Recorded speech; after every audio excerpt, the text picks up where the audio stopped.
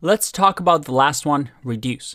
And this is a bit advanced and it might be a little bit difficult to grasp at first, but it's good to know that it exists and you can learn more about it by practicing it and reading some documentation on your own. Now, reduce doesn't come as part of the Python built-in function. In order for us to use reduce, we have to do something like this. Now, you've never seen this before, and this is something we're going to get to in the modules section of the course. But essentially what's happening here is when we downloaded Python interpreter and the Python package, in our case, this REPL already does it for us, we can import something from these functools. And functools are what we call a tool belt that we can use for functional tools that comes with the Python installation. And from there, there's a specific function that we can import. So I'm saying, hey, from functools, from this tool belt, I want you to import the reduce function so that we can use it in our code. Again, something that we'll cover later on in the course. So for now, just copy and paste this line. Next, let's remove some of our list and here use reduce.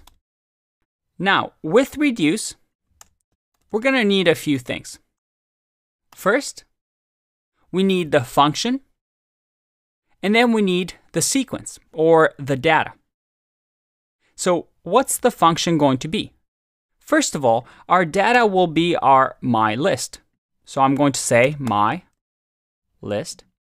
And the reduce function allows us to do something interesting. I can give it, let's say, a function. And this function, we'll call it the accumulator. And the accumulator takes two parameters. And remember, this is going to be called by reduce. So reduce is going to be in charge of giving these two parameters from the data that we give it, which is my list. The first parameter is going to be what we call the accumulate, or in my case, the ACC. And then here is going to be the item. Now, where it gets really interesting is that when we first pass my list from the reduce, we'll get the first item. The first item will be in this parameter.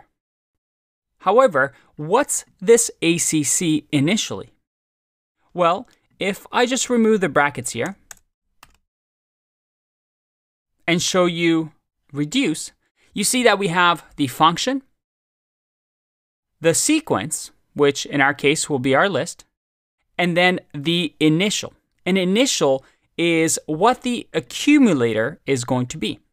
So once again, let's say that we're going to have the accumulator function that we're not going to call yet. Reduce is going to do that for us. I'm going to give it the list or the data that we want to iterate over.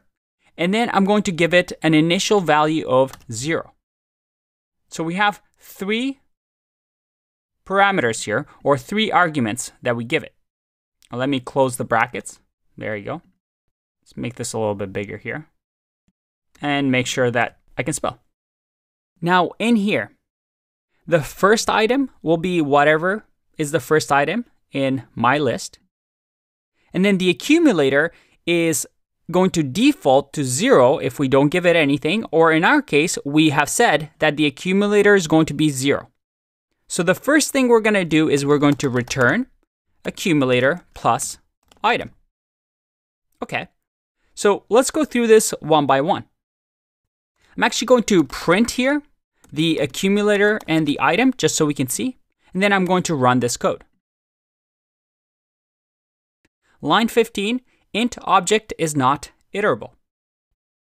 And this is a little tricky, but we actually don't need the list anymore because reduce is going to do something interesting for us. So let's just remove this for now and just return whatever reduce gives us in the print. If I click run, look at that. All right, so what just happened? Let's have a look. Reduce allows us to reduce something, some sort of value from the iterable that we give it.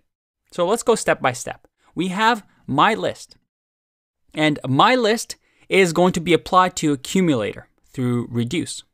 the accumulator is going to take my list, and the first thing it's going to do in the first pass through is going to say, hey, what's my accumulator going to be? I'm going to set it to 0.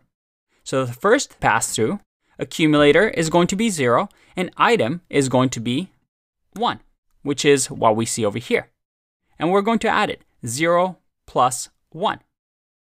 So now we have returned 1. Now the second pass through, what's going to happen?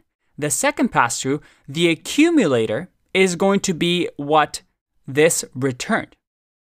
So the next pass through, whatever this is returned is going to be filled into accumulator. So in our case, 0 plus 1 will be 1.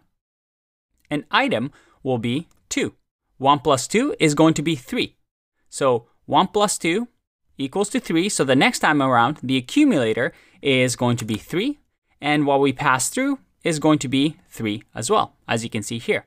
And 3 plus 3 is 6. We've just accumulated all these values and returned one single number, 6. We've reduced our list into some sort of data that we've manipulated using, in our case, accumulator, but I could have done anything I wanted here. So if, for example, I change this to now equal 10, what do you think will happen?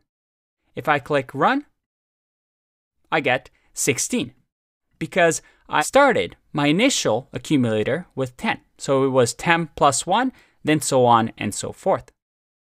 Now reduce is really, really powerful because you can do a lot of things with it. It's really, really flexible. And actually underneath the hood, functions like map, filter are actually using this reduce underneath the hood. So you can actually build your own map and filter function using reduce.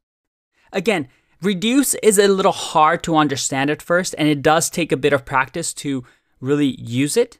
But it's one of those things that advanced programmers really, really love, and you'll see more and more of throughout your career as you get better and better. I'll see you in the next one. Bye-bye.